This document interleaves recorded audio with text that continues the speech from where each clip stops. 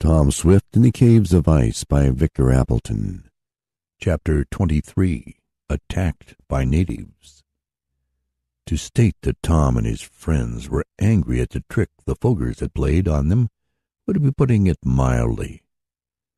There was righteous indignation in their hearts, and as for the young inventor, he felt that much blame was attached to him for his neglect in not remaining on guard at the place of the lucky strike while Ned went to call the others.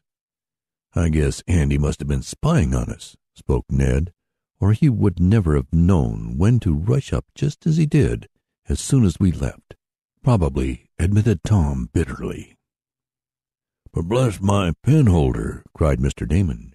"Can't we do something, Abe? Won't the law—" "There ain't any law out here, except what you make for yourself," said the miner. "I guess they've got us for the time being." "What do you mean by that?" asked Tom, detecting a gleam of hope in Abe's tone. "Well, I mean that I think we can get ahead of 'em. Come on back to the ship, and we'll talk it over." They walked away, leaving Andy and his father in possession of the rich deposits of gold, and that it was much richer even than the hole Abe had first discovered was very evident. The two Foggers were soon at work, digging out the yellow metal with the pick and shovels Tom and Ned had so thoughtlessly dropped. "What little law there is out here they've got on their side," went on Abe. "And they've got possession, too, which is more. Of course, we could go at 'em in a pitched battle, but I take it you don't want any bloodshed." And he looked at Tom. "Of course not," replied the lad quickly. "But I'd like to meet Andy alone, with nothing but my fists for a little while," and Tom's eyes snapped. "So would I," added Ned. "Perhaps we can find another pocket of gold better than that one," suggested Mr. Damon. "We might," admitted Abe, "but that one was ours, and we're entitled to it. This valley is rich in gold deposits, but you can't always put your hand on 'em. We may have to hunt around for a week until we strike another. Meanwhile, them Foggers will be taking our gold. It's not to be borne. I'll find some way of driving 'em out. And we've got to do it soon, too." "You mean if we don't, that they'll soon get all the gold?" asked Mr. Damon. "No, I mean that soon it will be the long night up here, and we can't work. We'll have to go back, and I don't want to go back until I've made my pile." "Neither do any of us, I guess," spoke Tom. "But there doesn't seem to be any help for it." They discussed several plans on reaching the ship, but none seemed feasible without resorting to force, and this they did not want to do, as they feared there might be bloodshed. When night closed in, they could see the gleam of a campfire kindled by the Fogger party at the gold pocket from bits of the scrubby trees that grew in that frigid clime. "They're going to stay on guard," announced Tom. "We can't get it away from them tonight." Though Abe had spoken of some plan to regain the advantage the Foggers had of them, the old miner was not quite ready to propose it. All the next day he seemed very thoughtful, while going about with the others, seeking new deposits of gold. Luck did not seem to be with them. They found 2 or 3 places where there were traces of the yellow pebbles, but in no very great quantity. Meanwhile, the Foggers were busy at the pocket Ned had located. They seemed to be taking out much of the precious metal. "And it all ought to be ours," declared Tom bitterly. "Yes, and it shall be, too," suddenly exclaimed Abe. "I think I have a plan that will beat 'em." "What is it?" asked Tom. "Let's go back to the ship, and I'll tell you," said Abe. "We can't tell when one of their natives might be sneaking in among these ice caves, and they understand some English. They might give my scheme away." In brief, Abe's plan, as he unfolded it in the cabin of the Red Cloud, was this. They would divide into 2 parties, one consisting of Ned and Tom and the other of the 3 men. The latter, by a circuitous route, would go to the ice caves where the Foggers had established their camp. It was there that the Indians remained during the day, while Andy and his father labored at the gold pocket, for after the first day, when they had had the natives aid them, father and son had worked alone at the hole, probably fearing to trust the Indians at night, though after Andy or his father remained on guard with 1 or 2 of the dusky-skinned dog drivers. "But we'll work this trick before night," said Abe. "We 3 men will get around to where the natives are in the ice cave. We'll pretend to attack them, and raise a great row, firing our guns in the air, and all that sort of thing, and yelling to beat the band. The natives will yell too, you can depend on that. The Foggers will imagine we're trying to get away with their sleds and supplies and maybe their gold, if they've got it stored in the ice cave.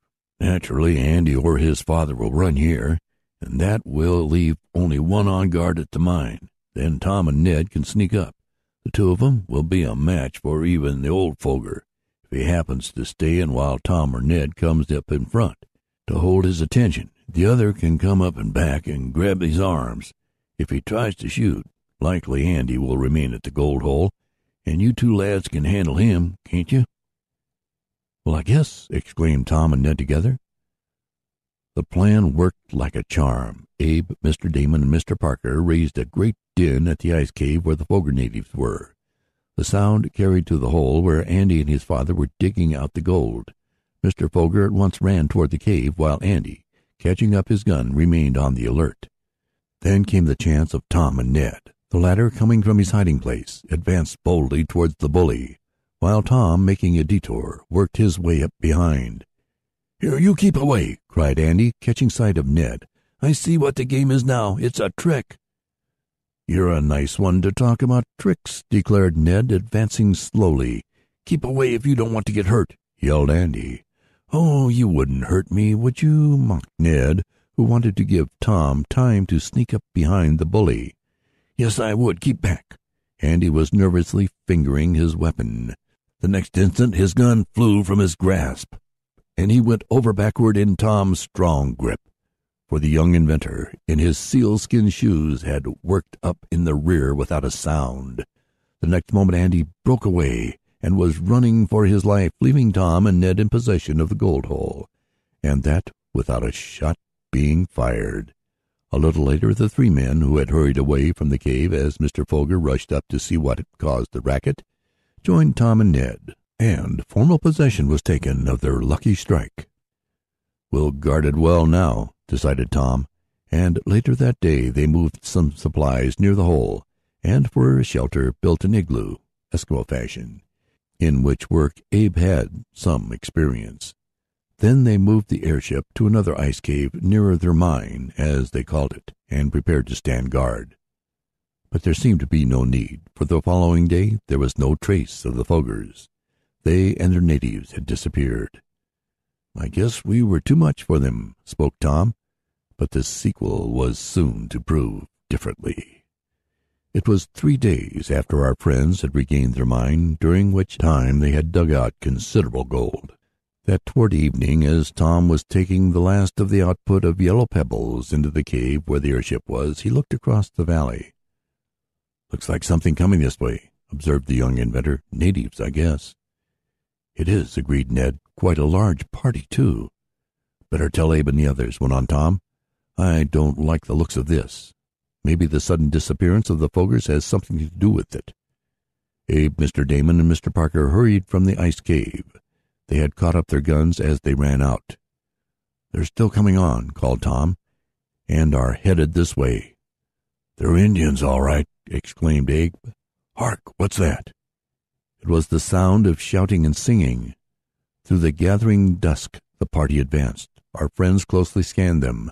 There was something familiar about the 2 leading figures, and it could now be seen that in the rear were a number of dog sleds. "That's Andy Foger and his father," cried Ned. "They've gone and got a lot of Eskimos to help them drive us away." "That's right," admitted Tom. "I guess we're in for it now."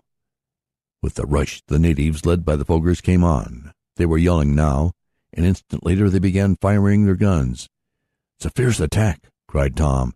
"Into the ice cave for shelter. We can cover the gold mine from there. I'll get my electric gun."